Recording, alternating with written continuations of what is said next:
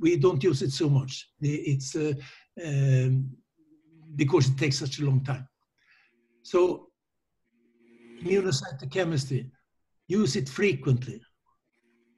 And the two double stains that I mentioned, the first double stain is BREP4 over calretinin. This goes for the EPKAM complex, the same complex as MOC31 works. BREP4 seems to work better in non-fixed material, at least in our laboratory.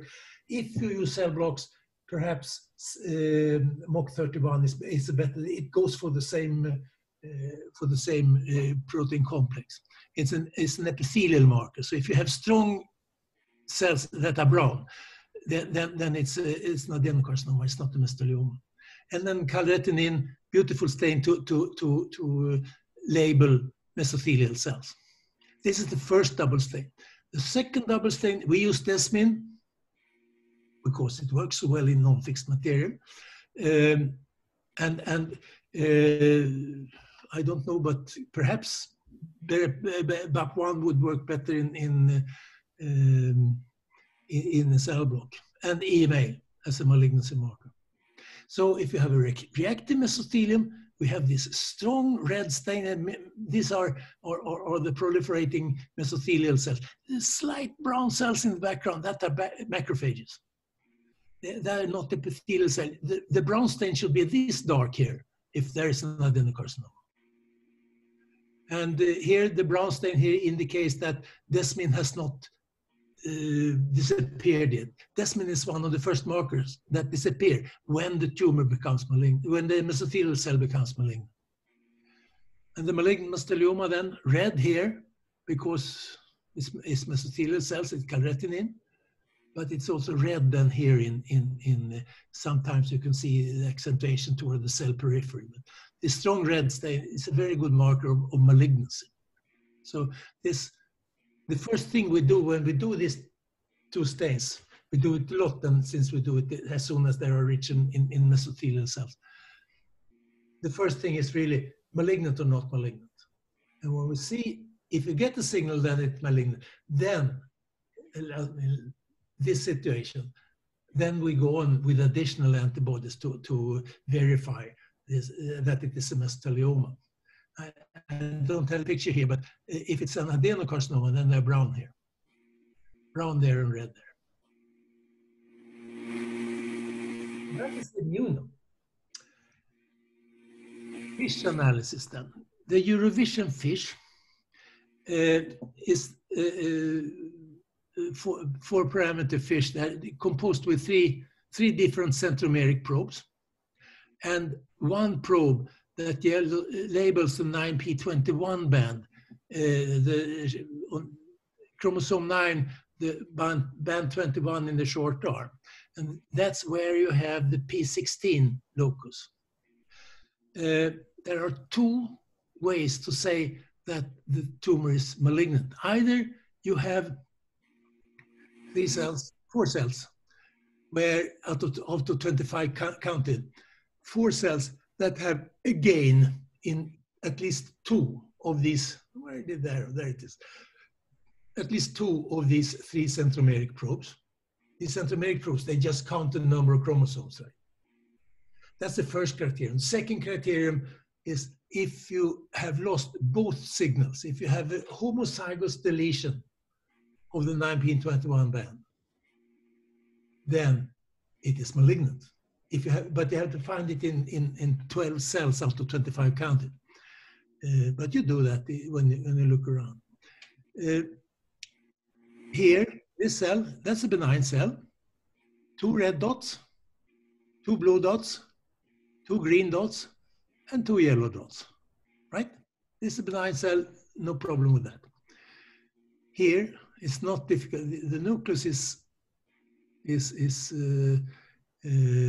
that large. It seems gray, and the darker blue color here is not obvious here. But you can, I mean, it's not difficult to see that there are too many dots in this cell. There are gains in everything, and this uneven gain. So this is an aneuploid cell. Do you find 4 such cells in the in your preparation, then there must be a malignancy there. Here you have another version. You see 2 red dots. I'm not certain if there is one there. There are 2 blue. One is behind there and one is there, 2 green, but there are no yellow ones.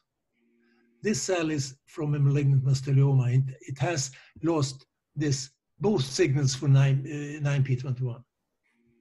This is a very common deletion in mesothelioma, but it's not in every mesothelioma. So when you see it, you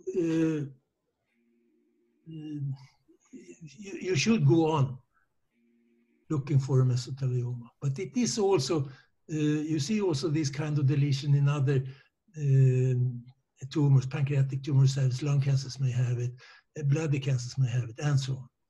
But it's quite common in 60–70% of the mesothelioma cell. Okay, but then you use fish. The main reason for using fish is to tell that there are malignant cells in it. These cells that I'm a little uncertain of, are they reactive or malignant? They are malignant. Reactive cells never have those chromosomal derangements. Electron microscopy, and there is one thing in electron microscopy that tells you that these cells really are malignant, and that is the existence of what we call neolumina. And neolumina is a lumen made up with the wrong membrane. And the membrane that you can recognize in the mesothelioma is the apical membrane, where you have all these microvilli.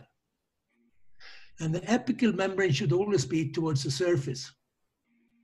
So if you like here, have a vesicle inside the cell with microvesicles in it, you only see that in malignant cells. Or here, basolaterally in a cell group, if you have, these are the microvilli. You never see that in benign mesothelial tissue, not in reactive mesothelial tissue. Reactive mesothelial tissue can get quite a lot of these villi otherwise, but you never see them like this. But if this should work, then it's necessary that you have early fixation. And we have in our laboratory a routine that whenever we get diffusion, we get it fresh, no ethanol added to the diffusion. The first cell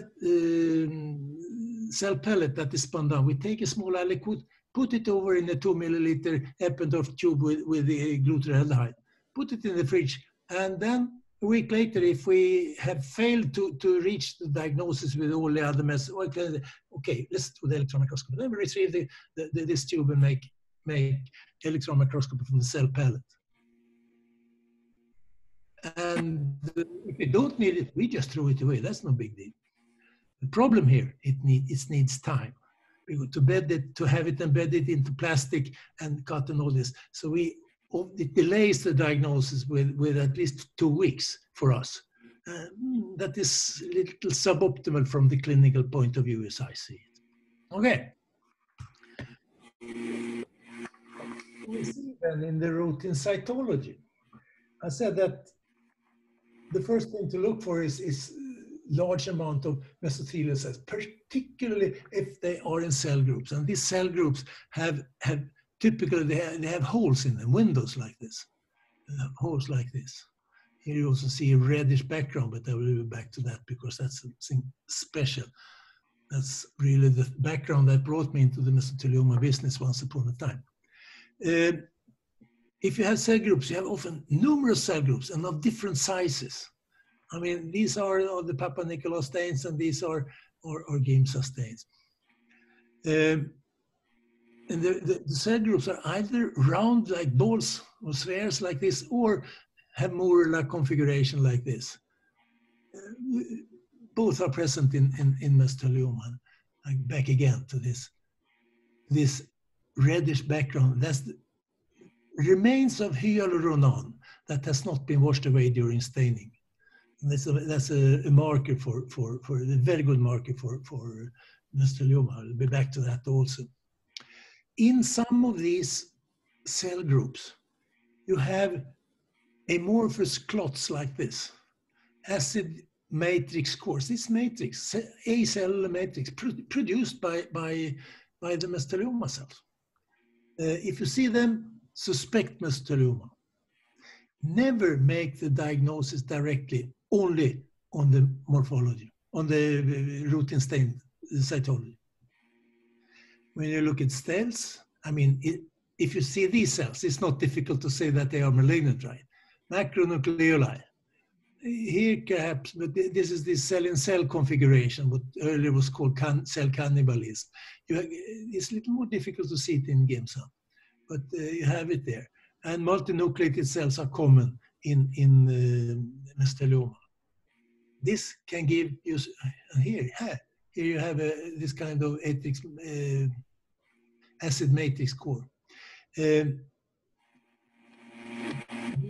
A suspicion of mesothelioma, but you cannot give a reliable diagnosis only on the basic cytology. More things that should awake your mind towards the mesothelioma diagnosis. In the pap stain, this you don't see in GIMSA, you can have these eosinophilic cells, squamous-like cells. Put it together that immunologically we know that the mesothelioma cells express cytokeratin 5, which is the squamous cell cytokeratin. So this mesothelioma cell is a cell on the border between epithelial and mesenchymal cells, but and when it comes to being epithelial, they make a lot of different cytokeratins. So they are something between, most of them look adenomatous, but there are cells that goes a little further towards the squamous differentiation. Now, if you get this sample late in an afternoon and you leave it on the bench top overnight and do the preparation, then you will see a lot of these vacuoles. They are typical for mesothelioma if they are in the entire cytoplasm, all the way from the cell membrane to the nucleus.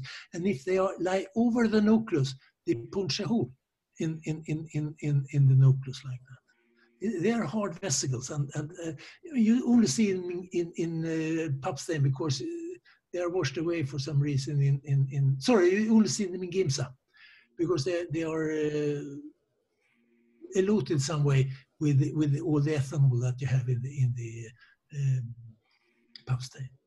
And here you see these reddish skirts, I call it, a haze, a reddish haze around the periphery of the cell. That is the same thing as you have here then, the granular background. That's hyaluronan. Hyaluronan is a polysaccharide that is produced in the cell membrane of mesothelioma cells, at least in large amount in mesothelioma cells. It's made also in many other cells. And this is when it's produced in the cell membrane, the molecule is so long. It can be the length of a molecule can be the same, of one single molecule can be the same as the diameter of a nucleus. So there is no space for it inside the cell. It has to be secreted directly. And during synthesis in the cell membrane, that's the only time when it's covalently bound to something else. When it comes out, it's a free polysaccharide and you wash it away when you stain the material. So if you see this, that indicates a mesothelioma, but it doesn't define the mesothelioma. Which epitopes, if you want to go into immunocytochemistry, it's the same epitopes as you use in immunohistochemistry. These pictures, they are from Claire Michael. She's working with cell blocks. And she made the picture for the guidelines. EMA stain, here you can see the really nice peripheral stain if you have a section and don't have the entire cell in the specimen. For some reason also, same in our laboratory in Stockholm, if you have a section, you get this two-level staining of calretinin with the dark nucleus and the moderately stained cytoplasm. We get this, for some reason in our, we don't get really this pattern, but it's still reliable, our calretinin stain, although the whole cell is red in that case. Cytokeratin 5/6, she's working with a mixture of those antibodies, but it's a cytokeratin 5 particularly that you see. I mean, this looks definitely like a papillary structure or perhaps a gland, but you have cytokeratin 5 there. You have the squamous kind of cytokeratin. she's using Desmin. And she has some Desmin positive cells, but most of the cells are negative. And they are not macrophages, they are the mesothelioma cells. So if you see a few Desmin positive cells, of course, the mesothelioma perhaps hasn't started to cover the entire surface yet. You have still malignant cells in your pleura. WT1, Wilms tumor suppressor gene 1, nuclear staining is a good marker for mesothelial cells, but it's not specific. You can see it in ovarian carcinomas, you can see it in renal carcinomas. But it is one of the markers that really indicates, yes, this is probably mesothelioma, but you can't use this one alone. D240, at least I'm very fond of this D240. Staining the periphery of the cell, originally staining for lymphangioendothelial cells. But malignant mesothelioma start to make it, and it tells you it's much more specific for mesothelioma. And as you can see, Claire Michael works with MOX31 instead of BEREP4 because she has formally fixed material then. And CEA. Now, there are many different CEA preparations. We tested several of them in the material of 100 mesotheliomas. And the DACO preparation, the DACO monoclonal CEA is the one that will exclude malignant mesothelioma. There are some cross-reactive antigens in the mesothelioma cells, so there are some other, particularly if you use polyclonal CEA, that you will get the reactivity in 10-20% of the mesotheliomas. But use the DACO ones, and if you have stain there, then you can, then it's something else. That's lung cancer or something. Okay. Which was the compulsory, the norm, the thing you need really. And with immunocytic cancer, you can make the diagnosis in 50% of the case, meaning sensitivity 50%. If you want to increase it further, if you go up to 65-70%, you need additional analysis also. At least I need it. And first, some word about biomarkers. What is really a biomarker? Biomarker that tells me something. And some of these substances that tells me something, some of them are bound to cells and some are secreted as soluble markers in diffusion. If they are cell-bound, we're happy to demonstrate them with immunocytic chemistry, right? And we are a little reluctant to start analyzing things that are dissolved in diffusion's supernet. We have to use other techniques. We don't read the result in the microscope, but in a machine that tells us how much of it is in an ELISA plate. There are today 2 markers that are established in clinical routine. There are a lot of studies performed to expand this battery to additional antibodies to improve their utility. We use it so far only in diffusions. The long-term idea would of course be to use it in serum analysis, because then you can perhaps go by checking up on risk groups in a regular basis, find the tumor even earlier. When it has established an diffusion, then it is often a quite advanced condition. So today, both these markers are analyzed by ELISA.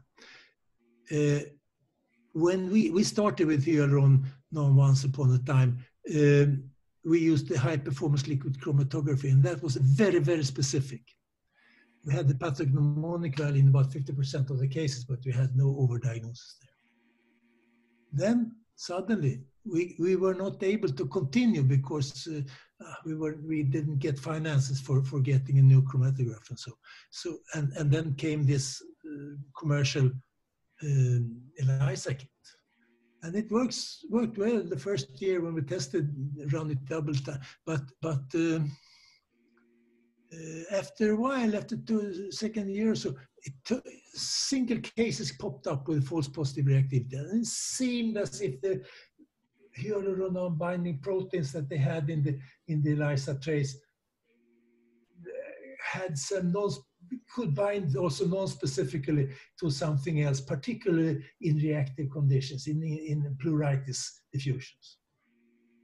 So, and then we were, but then we had already started then to analyze mesothelium, and mesothelium is not so specific for mesothelioma as the name indicates. You have it particularly in ovarian cancer and pancreatic cancer, and also some lung cancers. It's not specific for mesothelioma, but it's a very good marker for malignancy. High values of mesothelium indicate that it's malignant. So if you have high hyaluronate content and high mesothelium content, fine. Then we have a lot of mesothelial cells and we have them malignant. So together they help us. And we have, just to present, the hyaluronate, quite simple chain, is a glucosamine and a glucuronic acid. No modification reactions, no sulfation, nothing like that, and just an enormous long chain. And all this hydroxyl group makes that it can bind a lot of water, so it expands. That's what the orthopedic surgeons use when they put this roast-the-com jelly, as they call it, into joints and so on. The mesothelium is a 72 kilodalton protein, a large protein, is chopped on a specific location, and this one, macrophage MFG, macrophage activating factor, is it called?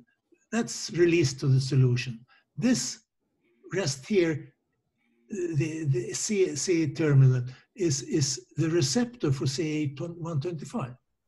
And that's why when you stain mesothelioma cells for CA125, you have a lot of that stain on the cell surface, because the CA125 is bound to this is the receptor for it. But that is also chopped off and comes out into the solution. And you can measure better. This is the one most studied. Mesimark goes for this, but there's a Japanese kit going for the NAC. And we have tested them both and came out with this. The x-axis here, that's the outcome of the hyaluronate analysis. And this with the ELISA, not with chromatography, could perhaps be slightly, but that's what we have to work with today. And here you have the NAC. This is the first chopped off fragment. Here you have CARC when we use the other, the Mesomark kit. And the red here, they are mesotheliomas. The black squares here, they are other cancers, and the blue rings here, they are reactive conditions, benign mesothelial cell, pleuritis kinds of infusions. And you see, as you see, not all cases come out with typical values, but quite a lot of them. And we have been able to construct a logistic model. So we just take the concentration we get for hyaluronate and this concentration from the NAC, put it into a formula, and then we get the probability that the case is a mesothelioma, related in the case to this distribution. This is published, and we use it regularly. Yes. Now, electron microscopy. When everything else fails, then you can use electron microscopy. That was previously the gold standard. You can use it also to say that it is a malignant mesothelioma. It's a well-known criteria. I mean, go back 30, 40 years in time, then you really needed electron microscopy to say that it was mesothelioma. It wasn't accepted that it was. You can work, it works very well if you have cell pellet. And this cell pellet, you know, if I want to see the neoluminum, I need to have a palate. I can't have a dissociated cell. But the problem here, you need early fixation and you need time for the diagnosis. What you can see, these cell groups with all the factors, the nuclei are even more irregular than you can see in the light microscopy, because when you prepare for electron microscopy, then the cells, the nuclei round up. If you put them directly into glutaraldehyde, you get, this is what they look in more probably in the tissue. The most typical thing is these thin microvilli that you see on the surface with no glycocalyx at all. They are like jelly snakes. Microvilli that you can have in adenocarcinomas, they are stiff rods. So they are very, very different in their structure. The mesothelial microvilli are also longer than you see in adenocarcinomas. And microfilaments are things we are looking for. Microfilaments that forms like a ring or a scarf around the nucleus. And this, the tonofilaments, the cytokeratin 5 structures that you normally see in squamous cells. You see it sometimes. Also in the electron microscope. It's not that cell in the city. Okay, we can't do this in every diagnosis, in every case. First of all, the sarcomatoid mesotheliomas, they don't shed diagnostic cells at all. So of course we cannot say that it's mesothelioma if it's a sarcomatoid. The second problem, the fusion can contain a lot of inflammatory cells. And there can be so many inflammatory cells, so they take all the space on the slide. You don't see the malignant cells there. Then you can't do the diagnosis. We had the sensitivity in our material, absolute sensitivity of 63%. If we took the relative sensitivity, that was including the suspicious ones, where there were cells in it, but we didn't dare to call it. We were somewhere around 75%. So these two conditions, we can't do it in every case. If we don't say it's a mesothelioma, that does not exclude that it is a mesothelioma. But there's another thing with this. Those cases where we recognize them as being mesotheliomas, that also gives a prognosis, somewhat. This is material from the entire Stockholm area, the two hospitals, the Karolinska and Karolinska Huddinge. And this group, this Kaplan-Meier curve here, that is cases who have obtained treatment. And this is those who only got best supportive care because they were too bad conditions to start with. The blue line here are those that where the diagnosis was made with cytology first. Many of them were verified later with histology, which I think now is unnecessary, but that's nothing. That's what they did. These cases are those that only were diagnosed by histology. As you can see, there is a 6-month or even slightly more difference in the survival. So it's the cases that you recognize by cytology runs a better prognosis. Of course, not because we detected by cytology, but they are so that those with the better prognosis are more often detected by cytology. That works if you didn't get any chemotherapy. So it's a little more benign version. We don't see the most malignant versions of mesotheliomas. Then you can say, okay, there you see that this is because you got an early diagnosis. Wrong. The problem in this study, because we studied time from first symptom to treatment and time from diagnosis to treatment. And the cytological diagnosis was obtained 1 month earlier, but the time compared to histological, and now we're talking about these cases where both case. No, that's the entire material. Sorry.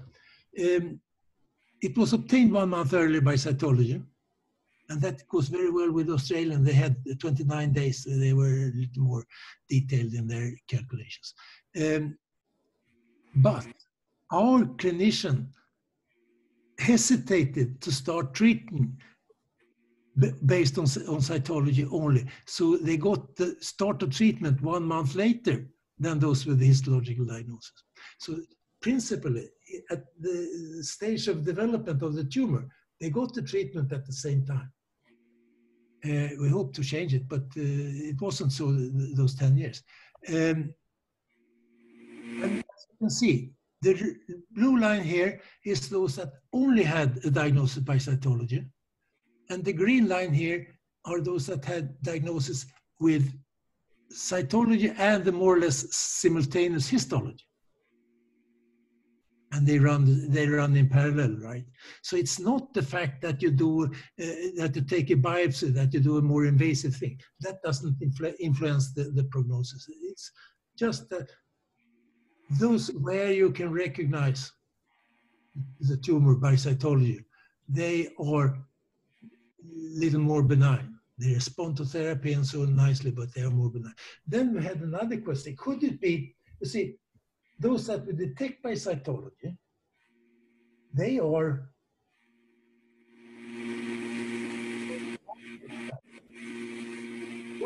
that there are, for some reason, in this group, more less mixed type cases than you have in this group. So we looked on the entirely those who, among those who had simultaneous diagnosis, that here, and only had epithelioid morphology. You see the difference is still there. It's not significant now because the numbers gets a little too low. But to me, it's quite obvious. We don't detect the most malignant cases. We detect slightly kind of cases, less malignant cases. Of course, they are malignant, but they are slightly less aggressive. So it's about malignant mesothelioma-in-situ. We can make the diagnosis of malignant mesothelioma, right? But can we make the diagnosis of mesothelioma-in-situ? Can we distinguish a mesothelioma-in-situ from an early malignant mesothelioma? Oh, and first question really, malignant mesothelioma-in-situ, is that, do we have that? Does it exist?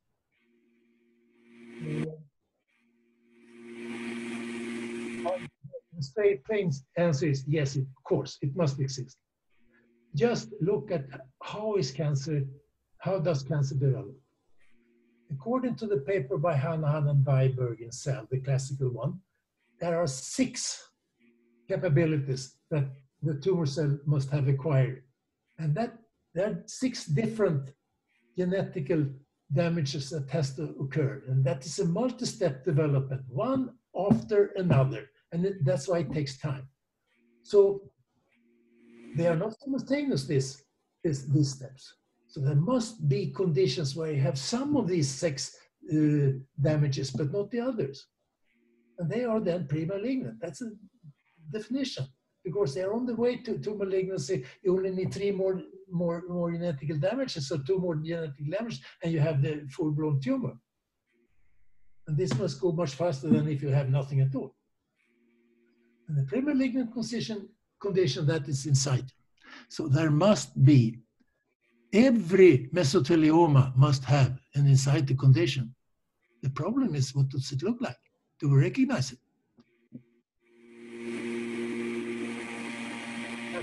That's a key question. There are few cases published. Very few cases in relation to the number of cases published with invasive carcinomas. We see very, very few cases, if we see anyone at all, in relation to those that are invasive.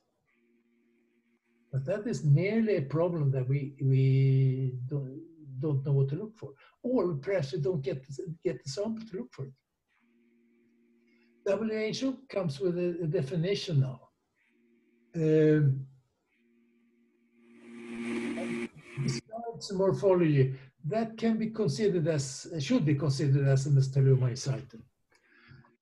First of all, there should be no proliferation. It should be single layer of surface mesothelial cells. And these cells should lack BAP1, or they should have a loss of both these P16 bands, the CDK and 2A is the factor P16, the 9P21 band. And there should be no other tumor when you do thoracoscopy, and there should be no invasive diagnosed mesothelioma developed for at least 1 year after the biopsy. Okay? If you see that, you get something, it is flat, you don't have the BAP1, and then you wait for 1 year to see if the patient has a mesothelioma. Would you do that? Is it ethical? Now, and Jörg published a paper where he retrospectively, from histological material, identified 10 such cases. I mean, this definition made by the WHO, that is a definition of one kind of malignant mesothelioma-in-situ. What does the other mesothelioma-in-situ? That's the only morphology for an in-situ. What does a sarcomatoid mesothelioma look like in-situ? Not like that anyhow. So, but 10 cases with this kind of mesothelioma-in-situ. And 7 out of these 10 developed into malignant mesothelioma within 10 years. That is quite a lot, 70%. I mean, look for cervical cancer where we know a lot of the development. There is the probability in 10 years in the order of 30–40%. It's 70%.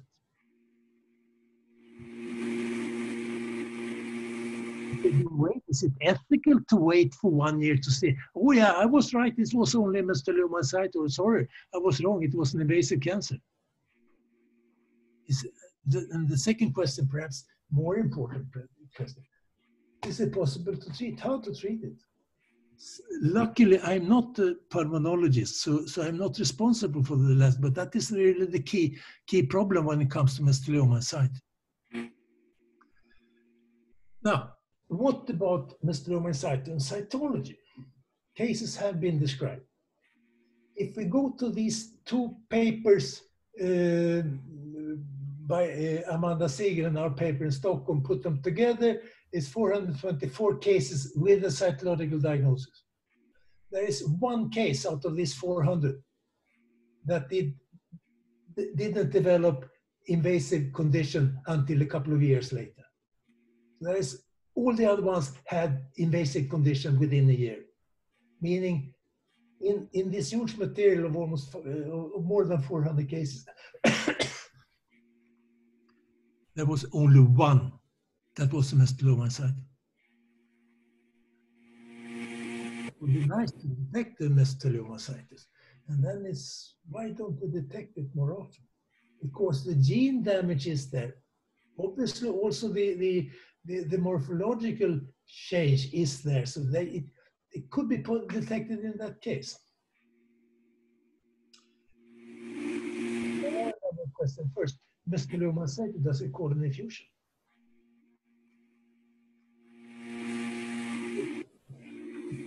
If it's active enough to make an effusion, then of course we don't get the effusion to find it in cytology. Now, there are some indications that you may have. It may cause an effusion. But could it be that it is a fairly limited area of the pleural surface which carries this lesion? That would be good to treat them, right? But the effusion you get, only a very, very small proportion of the effusion comes from that area, of the mesothelial cells. Is the typical, the malignant pre-malignant mesothelial cells, are they too diluted to be detected? Perhaps if you could find some good marker, perhaps, mesothelium or something like that, to make a cell sorting, to enrich them, if we have suspicion of it. But that we don't have yet, that is to be developed. So, cytology can probably not distinguish mesothelioma-in-situ from early mesothelioma.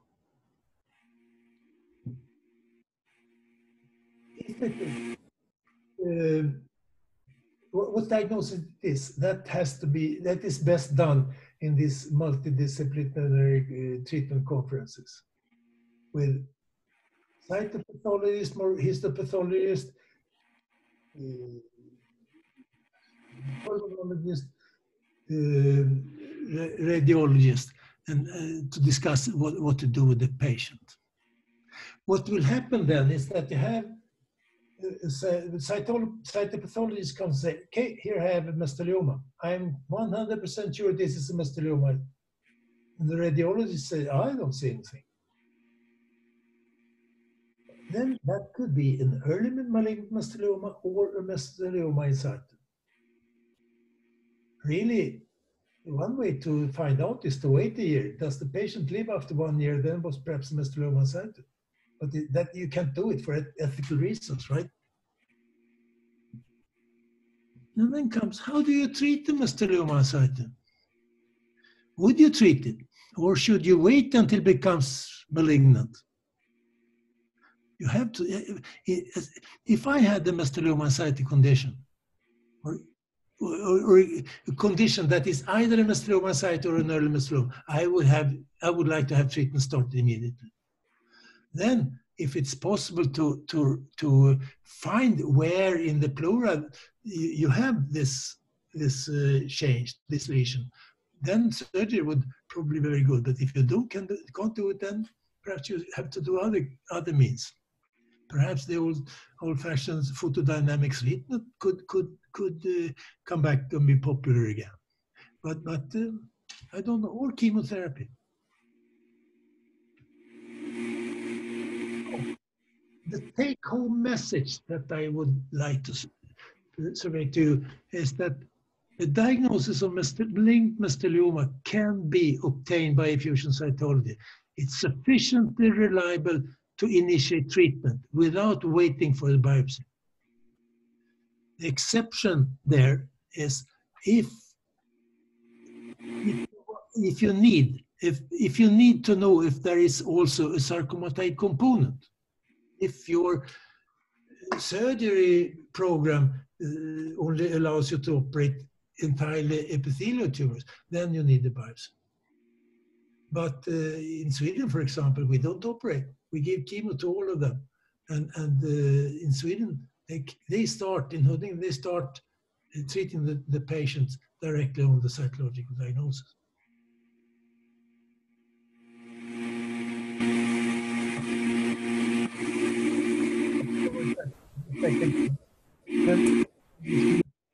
From early mesothelioma by cytology. But the question is then, does the treatment of these two conditions differ? So cytology works.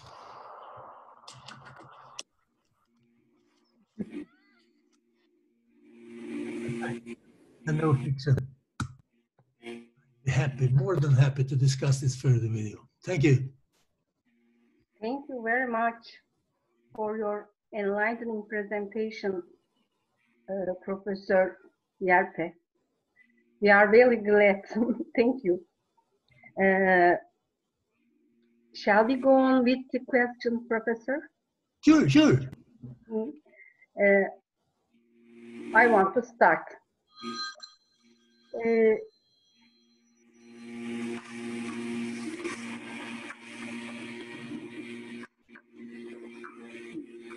Do you perform MTAP?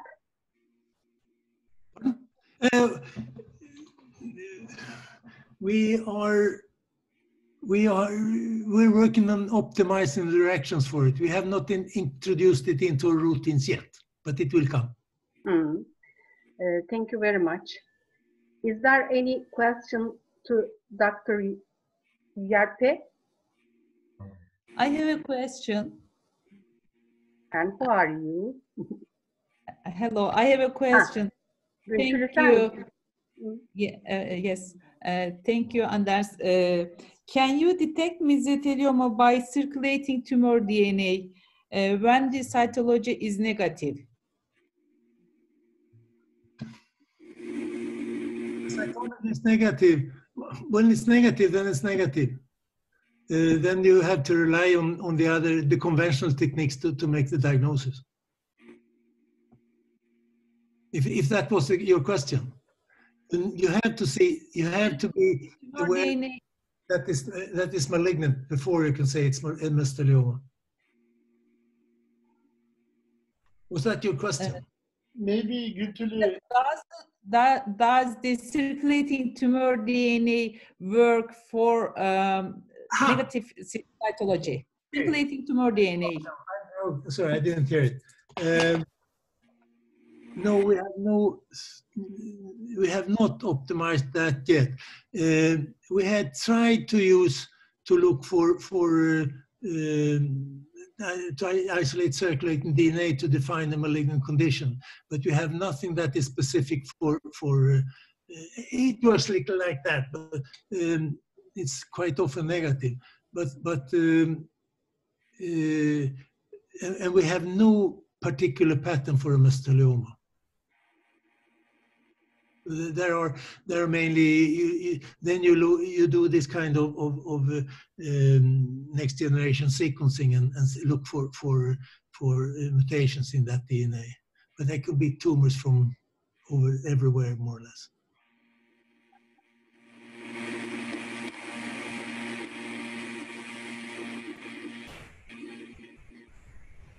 Yes. More? Bir soru sorabilir miyim? Tabii ki.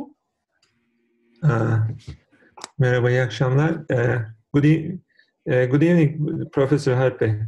Thank you very much for a very interesting lecture.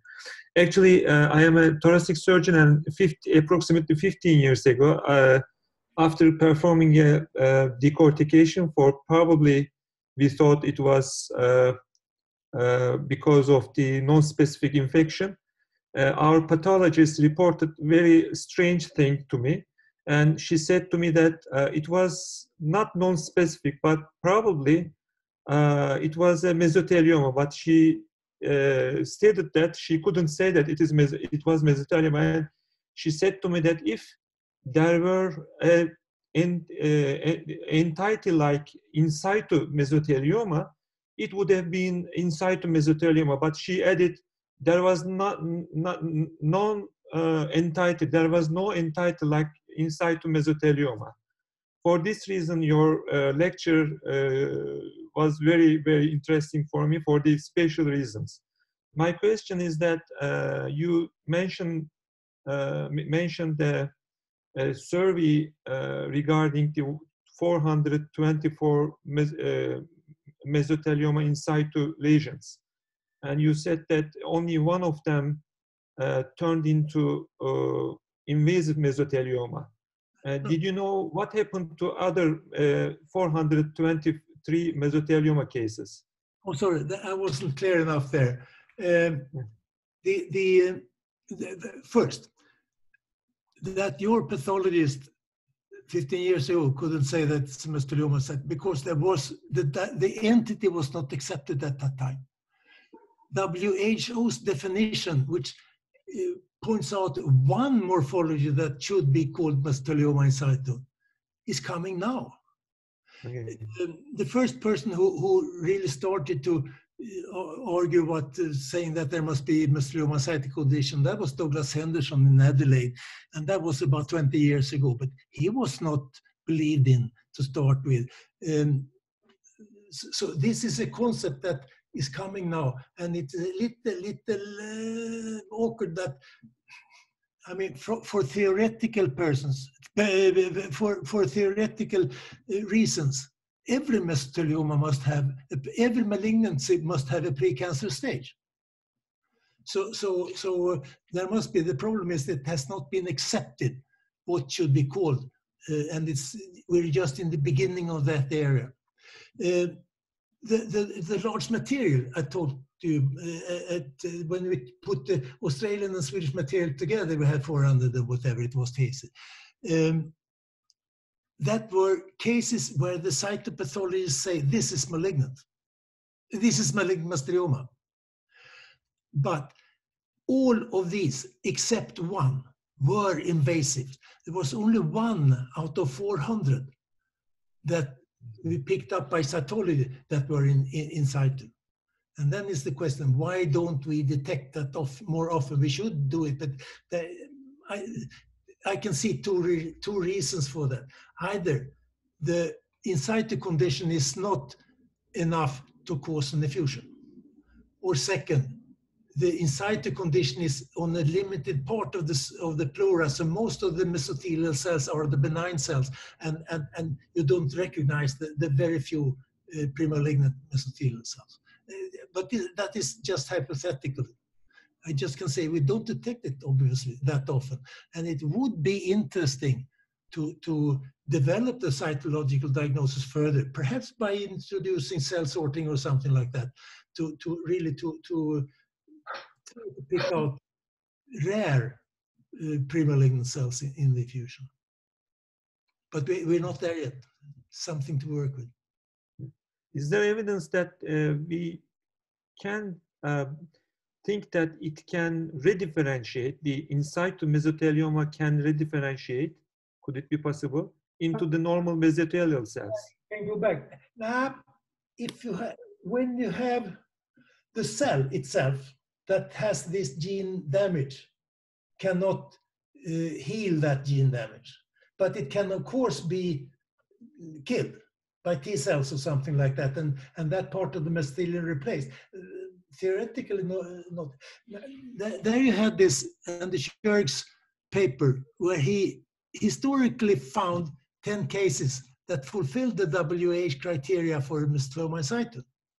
And 7 of them, 70%, had developed into an invasive cancer, invasive mesothelioma within 10 years, meaning that 30% didn't. Mm. So, but that is, if you would wait 10 years more, then perhaps you would have it. The question is, can you, the first question, if you're a surgeon, can you recognize these cells? Can you see them? I mean, normally if you look in, you would probably not be able to see it. Can you do something, do some in vivo stain or something like that to recognize them? Like the gynecologists use iodine to stain the ports, right? If you could do something during thoracoscopy to really delimit where do you have the lesion, then that would open up quite a lot for you. But we must know much more about these cells before we can recommend that. Because these are the very early lesions, and I mean these are the cases that you want to treat. We're all looking for it to cure a patient with a mesothelioma, right? Thank you very much. Thank you so much. I appreciate it. Can I ask a question? Sure. Anders, thank you very much for this nice, beautiful conference. I am sure that it will be very useful for our studies. I want to ask a question as a clinician.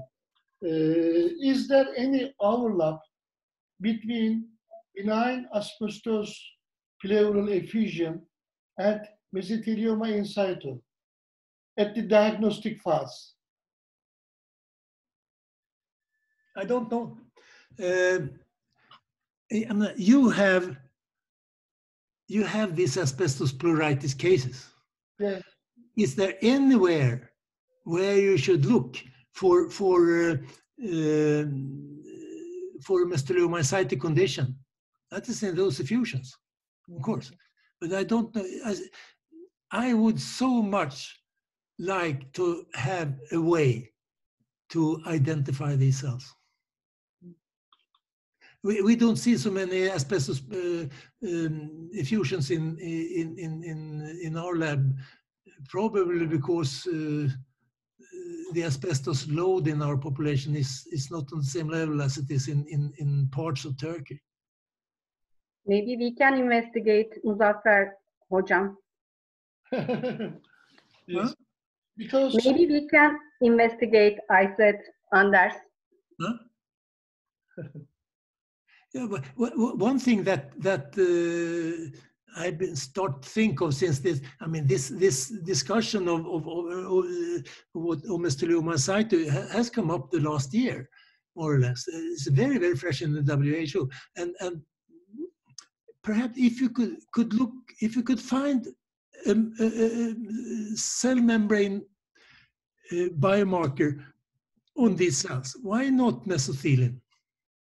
And then use some technique. You could do many different techniques just to isolate cells with this on the surface, and then perhaps do fission and look for the 9p21 deletion or something like that on these cells. That could be a way to find.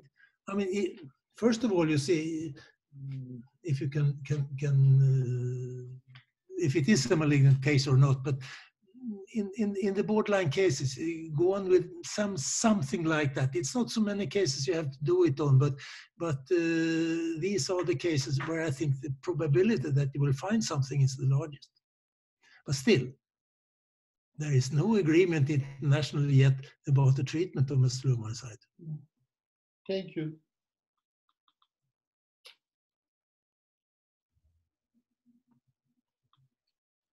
Emine Hocam, mikrofonunuz kapalı.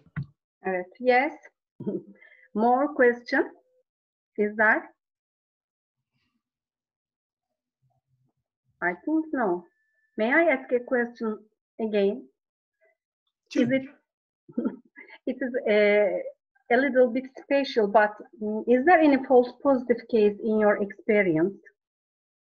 If there any False positive case. False positivity. false positive, no. Yeah. That is the key point. You are not allowed to have a false positive diagnosis, because if you have a false positive diagnosis, then the clinician cannot rely on your diagnosis, because every diagnosis you make is on one single case. And if the clinician cannot rely on that diagnosis, then he cannot start therapy without a biopsy. You must be, and if you want to start working from the cytology laboratory, to start to make cytology that should be able to fund treatment on, be very, very careful. You don't need to have 50% sensitivity. If you can start with 20% sensitivity to start with, but you have to be super safe. Yeah. Both belt and suspenders. You have to be sure on your diagnosis when you deliver it. But when you are sure, then you should say, yes, I'm sure of this. And when you have done that a couple of times, or a couple of times, 10, 20 times, something like that, then you should expect the clinician to believe in you. But he shouldn't. He will not believe in you if you haven't that specificity. Thank you. But it is possible to have this high positive predictive value in clinical routine over a long period of time. That was shown in Australia first, and we showed the same thing in Stockholm. Yes.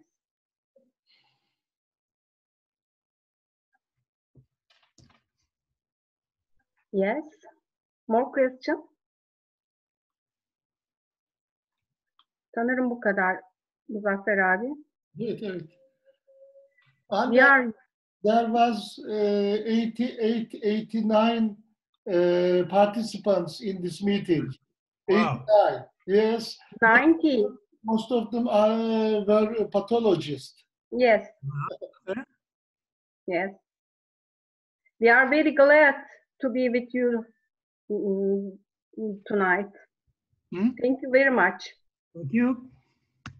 Thank you very much. You always help us It's a Turkish people like. Well, you know, half of our staff in our laboratory are from Turkey. So. Yeah, thank you. Thank you. Herkese iyi akşamlar diliyorum. Çok Evet. teşekkür ediyoruz. Çok teşekkür ediyorum Muzaffer hocam, size de. Thank you very much, Anders. See you later. Thank you, Anders. See you later. Bye bye. Good evening. Good night.